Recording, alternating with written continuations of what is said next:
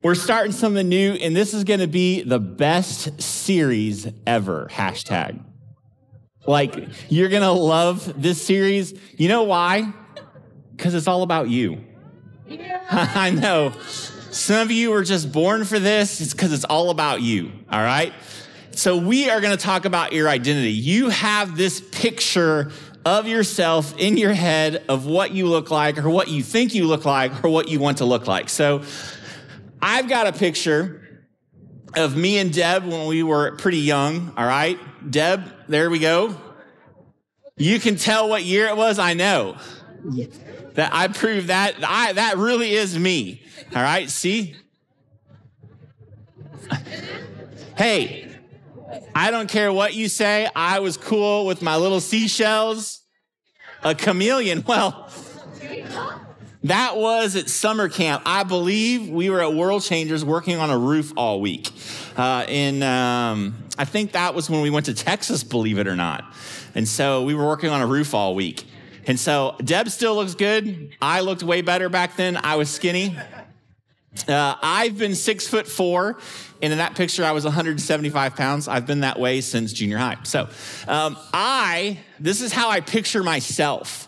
A lot of times, this is what I want to remember myself as. This young youth pastor that had tons of energy. I remember on this trip, we would actually go play ultimate frisbee on our day off after re-roofing a house all day.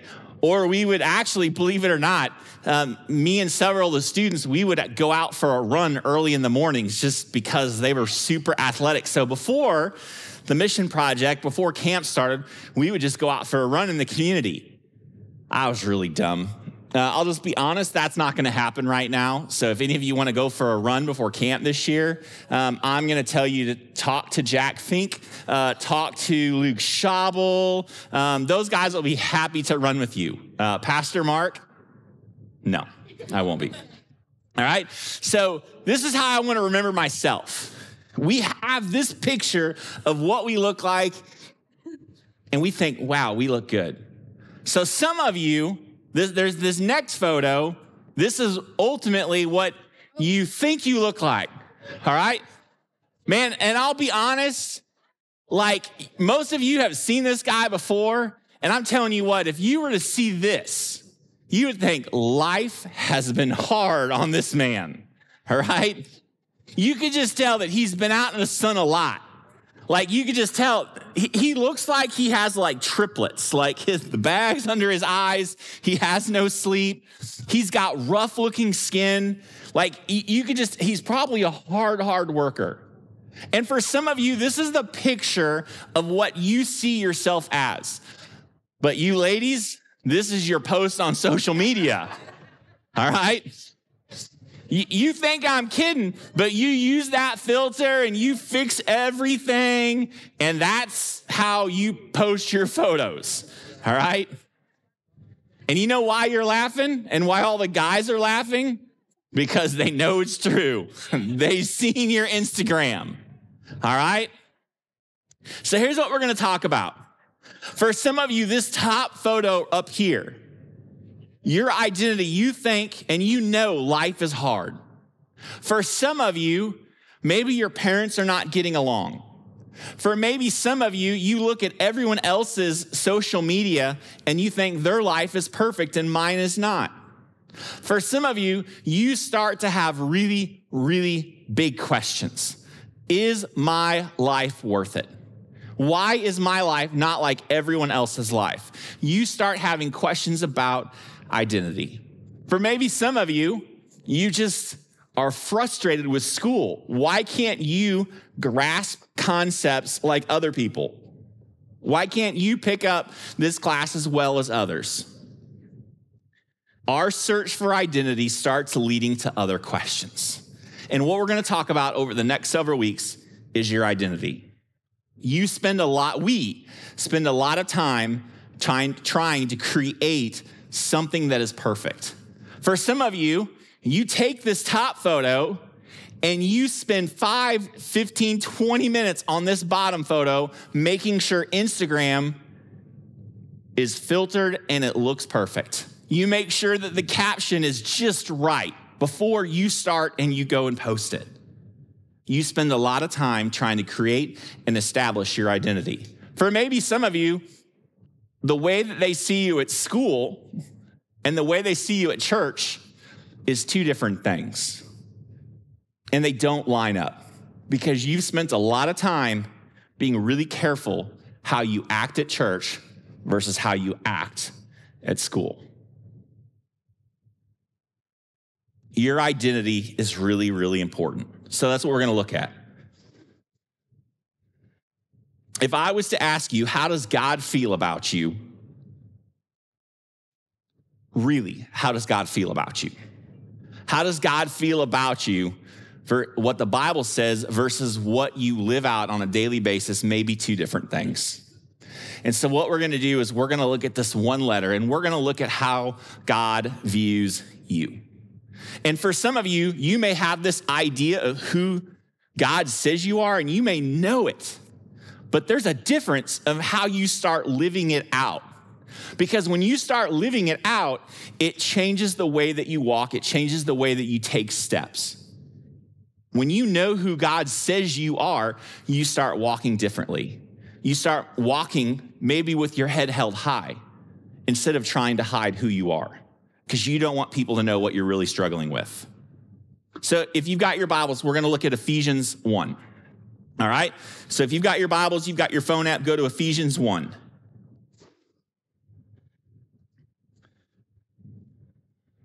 So Paul writes this letter to the church, and sometimes we think that he writes it to the specific. I'm hearing a lot of talking on this side.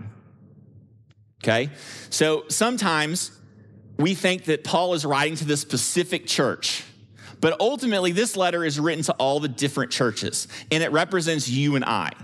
It's not just for this one particular church, but it applies to all of us, okay? So Paul writes this after missionary journeys.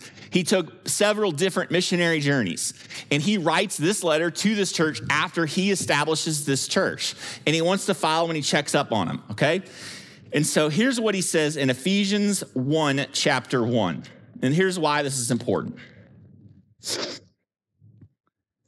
Paul, an apostle of Christ Jesus, by the will of God, to all the saints who are in Ephesus. You are faithful in Christ Jesus. So this is a really important verse, and this is how he starts his letter. Like, have you ever gone to a movie and the opening scene of the movie just grabbed your attention? Have you ever been to a movie where the first scene is really, really boring? Yes. And you're like, this is not going to be a great hour. For me, that movie was Napoleon Dynamite. Yeah, that is an hour and a half of my life I will never get back. Okay? Sorry, it's just the way I feel. It's just boring. All right? Like, never mind. I'll keep it to myself. All right, so here's the thing. Paul writes this letter. And it's not about him. And so Paul, an apostle of Christ Jesus by the will of God. So Paul, if you know anything about Paul, Paul persecuted Christians. He terrorized them. He made fun of them. And for some of you, maybe you're walking down the hallway and you avoid a certain hallway because you know the bully's there. Or maybe you are the bully and you have kids that avoid you. Paul is saying that what happens is the reason why I'm a follower of Jesus is because of what God did in my life. Because Paul at one point persecuted the Christians and they wanted nothing to do with him. So he is reminding people it's because of what God did, not because of anything exceptional that I did. So Paul says to the saints who are at Ephesus and are faithful in Christ Jesus. Students, I want to remind you that here's what saints mean. Saints mean holy, they're set apart. God has set you apart. There are some things that you are called to be set apart, to be different. If I was to look at a saint, they're supposed to look and act different than everyone else. Do your teachers know that you're a follower of Jesus because you act differently in class than all the other kids that are not? And then the next thing he says faithful. Students, I want to remind you that being consistent in whatever you do is important. And Paul says this to the saints who are in Ephesus and are faithful. Whatever it is that you do for Jesus, we're called to be faithful, to be consistent, to show up, to be regular, all right?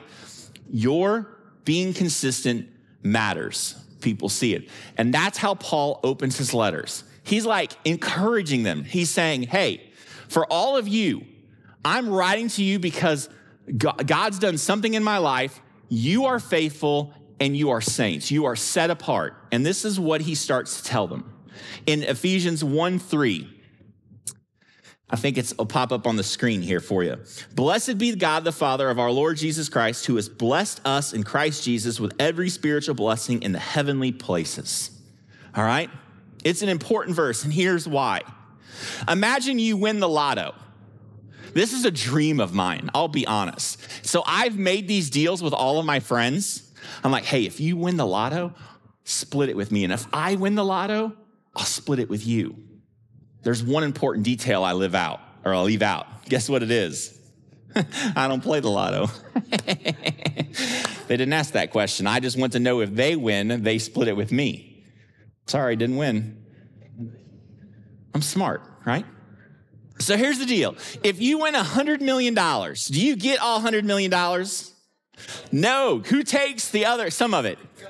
The government, right? Uncle Sam. He takes his collection. Now, on a show of hands, if you win $100 million, how many of you want the payout per year? Raise your hand. If you want, so let me explain. I forgot. Know your audience, right? All right. So you have two options. You can take a payout every year for a certain amount of money, and you get a little bit more. Or you can choose to tag one payout, and the government will take all their money, and they give you a check. So if you win $100 million, let's say the government takes their half, and you may get $55 million all at one time. How many of you would choose the yearly payouts and get a little bit more? Okay, pretty good. Now, how many of you would take the one-time payout? All right, pretty interesting. The ones, yeah. Mr. Netterton's back there. He's like, I'll take the payout. So I'll be honest with you. In my lifetime, I've met one gentleman who's won the lotto. And he never told us how much, but I'm pretty sure it was somewhere in the realm of $30 to $50 million. All right? He was awesome. He had so much fun. We had so much fun with this gentleman, all right? He was so nice. And he treated me awesome because we weren't trying to take advantage of him. I didn't know he won the lotto. We were just like to hang out with him. Then when I found out he won the lotto, I'm like, oh, that's why it makes sense why you have 4 Honda Trikes in your garage and a Mustang Saline sitting on blocks, and you have an incredible house and a boat and houses. So it was great. So here's the deal. This verse, here's what this means. He has blessed you with every spiritual blessing. God is not holding out on you. He is not saying, I'm giving you everything, but I'm going to take something back. The Bible says that he has given you everything. And this is important, students. And the reason why it's important is because when we know that we've won the lotto, we know that we're not getting it all. Like, oh, I wish I just had everything. The Bible says we've kind of won the lotto when Jesus died for us, and he's giving us everything. Here's why it makes a difference. It makes a difference because of Ephesians 1:4. And this is what it says. Even as he chose us in him. See, we can stop right there. I mean, think about it. Have you ever been picked last for a sporting event? I have. It's called soccer. I am slow as molasses. I cannot, even when in that photo, I like to think I'm fast and I look skinny, but I am the same speed now, fat, as I was skinny, okay? I kid you not. See, what happens is God, in this verse, says he chose you. I don't know about you, but I always joke. And like, have you ever played Simon Says? And you're like, man, if you can follow rules, that's who I want on my team. If you can't follow rules, I don't want you on my team. right? What God is saying here is he's saying, hey, he knows you. The Bible tells us that he knew you before you were even in the womb. And this verse tells us that he chooses you. He chose you. In all of your dysfunction, in all of my dysfunction, in all of my mess ups, the Bible says that God chose you because he knows you. And the reason why that matters is this, because it says that you're loved, you're chosen, you're holy, he sees you without fault, and you're part of God's family. And that changes the way that you live your life. When you see your identity through what the Bible says instead of through what your friends say. Because your friends, whether they tell you or not, are saying that you only matter if you've got something that benefits me. Because I'll be honest, if you look at other people's social media and you get left out of going to a party and you weren't invited, you get really disappointed. Why wasn't I invited? And you think your identity is wrapped up in that because your friends didn't invite you. Maybe your identity, you think, comes from what your parents say about you. It doesn't. It comes from what God says who you are and whose you are. Have you ever seen those photos? And this is, we'll just stay right on course, to adopt a dog. And it's got like In the Arms of Angels playing in the background. And you see these dogs that are just not fed. Who actually wants to run out and adopt this dog with 2 legs, that has no kidneys, that has no teeth? Its water bowl has to be lifted. Like, it's gonna cost you thousands, and you can't just feed, like, someone is going to the grocery store and buying the food from the separate refrigerators just for dogs. There's 4 of you, okay? Like, I'll be honest, when Deb and I were looking at adopting a dog, the adoption agency would always call us and say, hey, we've got this dog, it's got 1 leg. No, I do not want a dog with 1 leg, 1 eye, 1 functioning kidney, no teeth, and goes by the name Lucky. I don't want that dog. I want a dog that has no issues. I don't want to hold the plate up to the dog. It's just, last night, our dog was walking around like he's going to throw up. I did what every normal human being would do. Your butt's going to stay outside or your butt's going in the crate. That's your option. Your option is not to roam my house and throw up on my floor, right? No one chooses that. Guys, this verse says God chose you. He chooses you.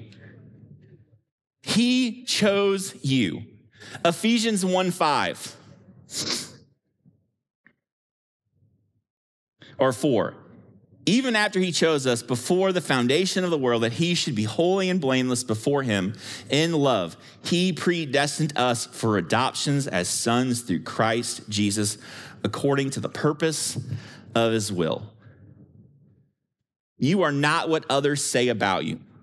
So let me tell you this, students. Your brain is wired to make a connection when you hear something over and over again. You make that connection of that's really what you are. And that's false. It's false. If you are constantly told and you hear what you're not, your brain will start thinking, I really don't matter. And if your friends are the ones speaking in your ear constantly, you'll start thinking, my life, I'm just not that important. And that's not true. So here's what I want you to talk about in small groups tonight. Whose identity are you looking at? Is it yours or is it someone else's? Who is defining whose you are and how are you living? For those that went to camp last year, this year, he talked about the shoes that you put on. When you put on new shoes, you walk a little bit differently, right? Yeah, remember? And for some of you, if your identity is found in Christ and you're confident in that, It changes the way that you act and you talk and you present yourself. As the band comes up, let me pray. And after the band is done leading us in worship one last time, you guys are going to be dismissed to your small groups. But ultimately, guys, it's who's your identity in? Is it found in your friends, or do you find it in who Jesus says you are? Because he chose you. It matters that he chooses you. Let me pray. Father, thank you for this time that we're able to gather together and study your word. Father, it matters that you chose us. That you, even in all the dysfunction and the mess up of you knowing who or what we'd struggle with, that you still chose us. Father, I thank you for choosing us. And Father, for anyone in this room that is struggling with whose they are, I pray that you'd help them. For those students that are disconnected tonight, that are just talking, Father, I pray that you convict them, because their identity matters of whose they are. It affects the way that they live their life. Father, I pray for all of us in this room that you'd help us not to see what other people tell us what we are or whose we are, but that we would be defined by Scripture. We pray all these things in your name. Amen.